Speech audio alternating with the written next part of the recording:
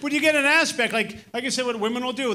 They love to accessorize. Women love to do that thing. They'll put like a ton of pillows on a bed. They'll put anything on a bed that's got nothing to do with sleeping. They got like dust ruffles, shams, quilts, comforters, canopies, throws, afghans, big pillows, small pillows, pillows with potpourri because men stink. Holiday pillows. There's so many pillows on a bed, it looks like a World War II bunker, for God's sakes.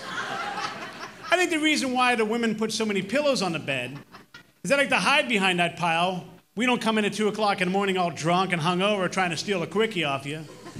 We're sneaking in real quiet. That girl's behind the pile.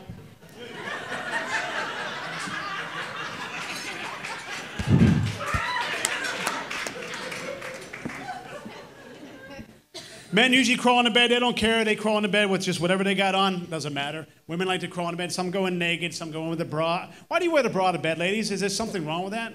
Just please do me a favor. Don't wear the bra to bed because I hate the bra.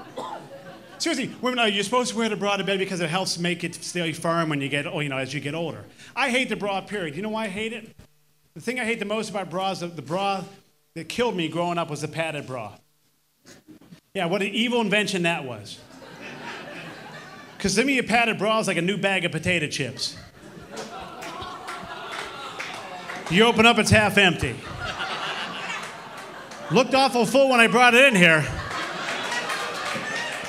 I got chips.